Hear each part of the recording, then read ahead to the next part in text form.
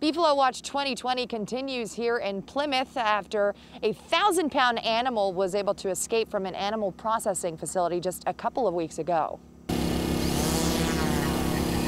Last thing we want to do is cause any harm to this animal, so what we're going to do is we're going to try and get a drone up today, spot them, get some officers in the woods and push them to an open trailer where we've stocked it with some grain and some hay.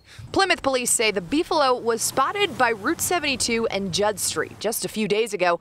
Police had also spotted the animal, but were not able to catch him when he started bowing his head and scratching the ground before retreating back into the woods. The biggest thing is just to stay away from the animal. It is aggressive. It has charged at a couple people already. And the biggest public safety concern we have is, in fact, that if someone hits this animal, a 1,000-pound animal versus a car, it could be quite catastrophic. Today, with the help of Connecticut State Police and DEP, the Plymouth Police Department used drones to try to locate the animal, who was spotted around 8:30 this morning with infrared technology on the drone as police worked to try to coax him into the beefalo owner's trailer.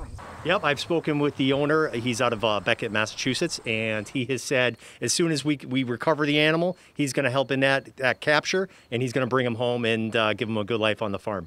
Police are warning the public, if you do spot the beefalo, do not approach him as he is considered dangerous and skittish. So we're asking the public to please stay away from the area. The animal is skittish. We don't want to scare it away. And if you show up in the area and you want to see it, all you're going to do is hinder our aid in trying to get that animal back safely into the trailer. Reporting in Plymouth, I'm Margot Farrell, Fox 61 News. Margot, thank you. And for those of you asking, half bison, half cow is what a beefalo is, and it's on the run here in Connecticut. Not good.